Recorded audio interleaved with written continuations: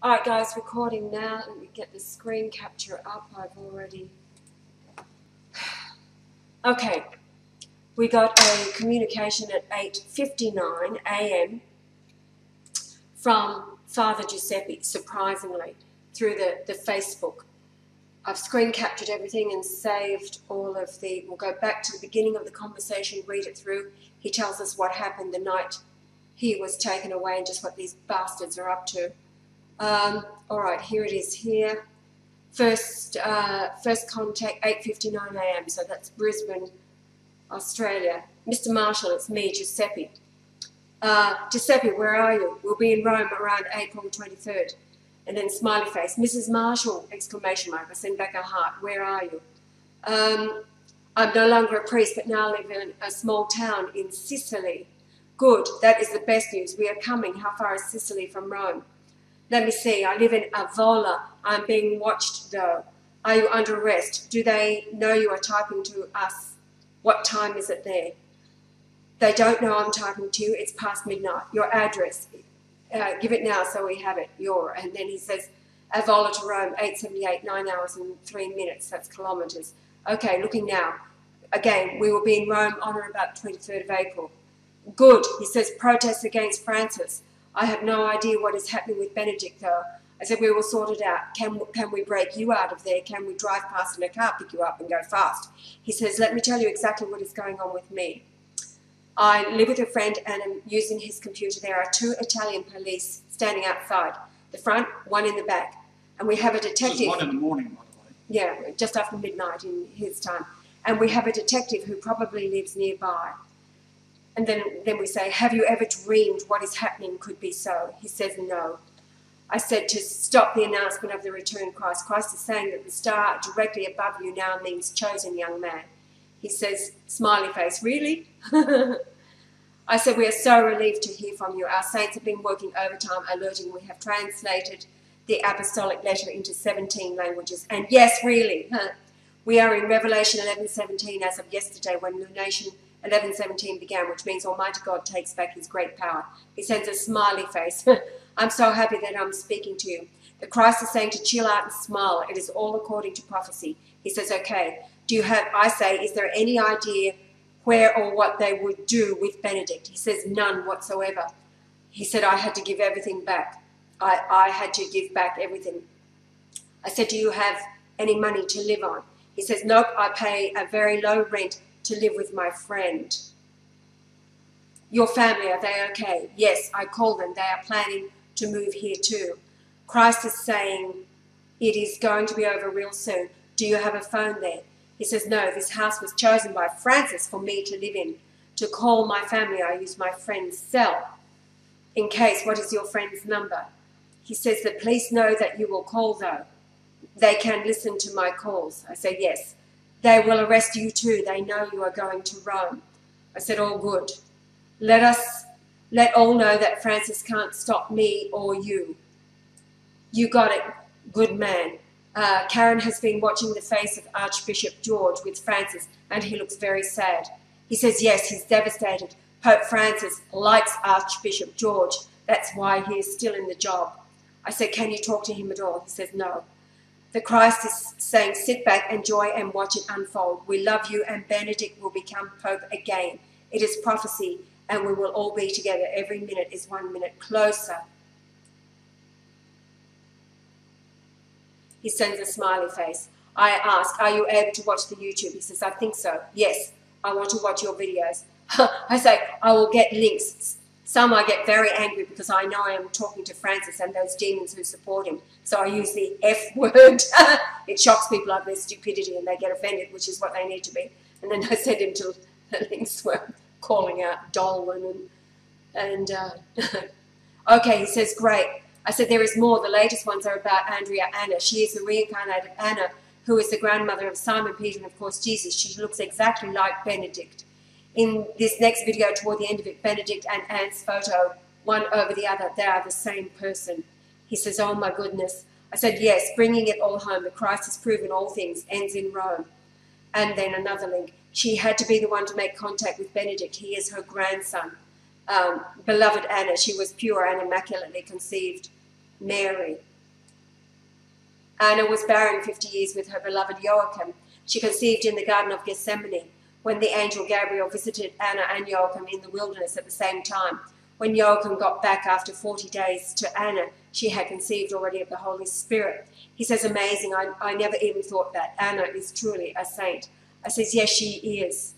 Pure of heart and humble. She was so scared to do anything because she had all of her life, this life, as Andrea Lunik, was shut down by people who walked all over her. He said, I set up a new Facebook page with you as the admin as well, just in case Francis deactivates my Facebook again. I said, okay, good, Joel has just seen it. He says, yes. I said, a lot of catch up for you, all good. Smiley face. He says, how is Salvatore Mundi? Can I speak to him? Then I go, cool as shit. His words, yes, of course. He goes, ha, ha, ha. Okay, great. I say, he will take over here now. And then he goes, the first words from Christ are, hi, how's are you? We were worried. He says, I'm great, Lord. How are you? Please, Saviour, don't be worried. I said, right, so glad to hear from you. We were worried, but hearing from you makes me feel much better. He goes, oh, thank you. That means a lot coming from you. He says, I was talking to Adam in Poland. He sends his regards. Oh, thanks. He said, I was telling him how stupid Lucifer is. We flushed him out when he sat with the Holy Father and we looked at his face. And then Giuseppe says, yes, he is a psychopath. And then he says they were trying to kill him. That was not going to happen. They used water, food, air, etc. But prophecy cannot be broken. And then Giuseppe says, he told me that he was disgraced to talk to me on the phone. I said, I am disgraced. You call yourself Pope. Yeah, brilliant. Yes, awesome. Yes, Christ continues. Yes, indeed. However, the Holy Father is the reincarnated Peter and his mother was the Holy Mother Mary. So in reality, he and I have the same mother. I gather he suddenly realized this was so. After all, I am who I am, and he is certainly Peter. This is how it works. The soul is immortal until I say so, and was part of the church in 12 AD era. That means most Catholics have no idea that today we are in the end time and all are gathered for judgment. He says, yes, absolutely. And then, so Christ continues, so you were with us then and is why you are with us now. And then he says, Francis phoned you? He says, before I left Rome, this is how it happened. So listen what happened. All of a sudden, we hear a slam on the Pope's office door. It's the police and men in suits, Francis men. They tell me they have a warrant for my arrest and they tell me to leave immediately. The Pope Emeritus got up and was knocked down by the Pope's men. He tried to stop them. This is exactly the Peter, isn't it? What happened in the Garden of Gethsemane. And so we say, was he injured? He said, the last I saw Pope Benedict, he was sobbing on the ground, bleeding from his ear. Christ says, bastards. Giuseppe says, I cried and tried to help him. They put cuffs on me and put me in a black car. Then they put a tissue over my nose and I'm out. It was chloroform. These are some nice Catholics. Then I find myself at a basement. They had the same guy who knocked me out and the Pope out. They showed me a letter confirming my removal from the priesthood. I said, fuck you, you're not getting away with this. I'm glad you used the F word. I feel better now. They kicked my jaw. I actually have a brutal jaw injury now. Christ says, okay, we are recording all of this, but we'll not upload. He says, why not? I says, well, they may take it out on you. These bastards are killers. However, I cannot kill you, but they can isolate and do injury. If we upload, they will know you are online. And then he continues, they also asked me for any requests before I become a layman. I said, let Mr. and Mrs. Marshall know what you have done. They grinned and said, okay. Then Christ continues, the angels will take care of his holiness, and he will be a new man when we place him back on the throne. Yes, that was odd. They are so sure they can do anything as I'm not able to help, so they assume. But it's a done deal. Prophecy cannot be broken. And Giuseppe says that's true. Christ continues, think of the Bible prophecies as a movie script. It's all done and dusted. The actors are playing their part, then sudden destruction. The beast is chemtrailing the world, not just Europe. Are you aware of this? He says, yes, I am.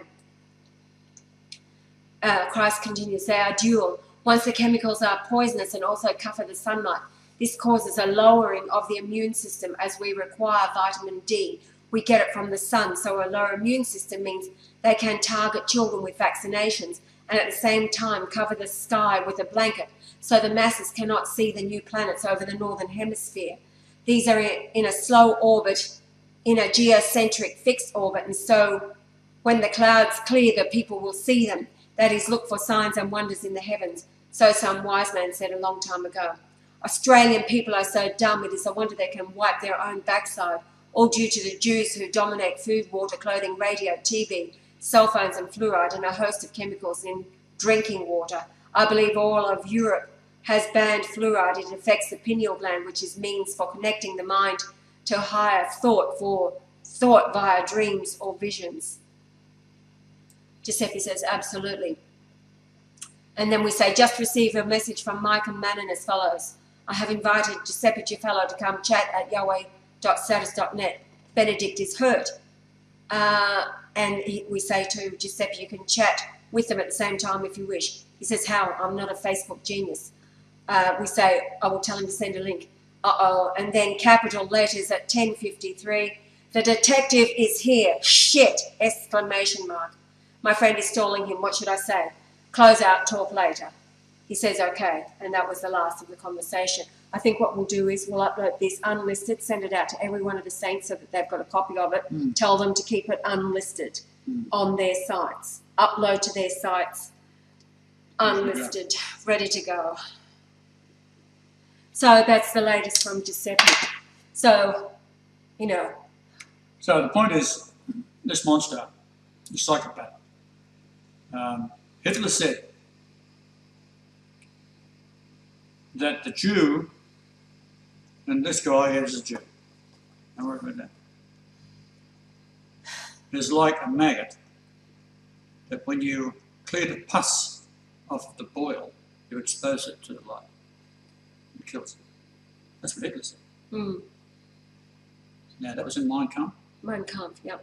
Oh, well, whatever. Yes, I think it was Mein Kampf, yeah. Yeah.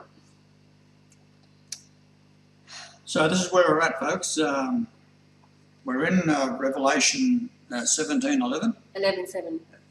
11:17, is it? 11:17. What was it? 17:11. Well, that too. 17. Well, it goes through to there, but we are at 11:17, so you can read the whole thing. And then next month we have a solar eclipse on the 10th, and it is an annular eclipse, meaning it's got a golden ring. It's quite rare because the moon is further away than a normal solar eclipse. So what that means is it leaves a very large golden ring around the darkness of the moon.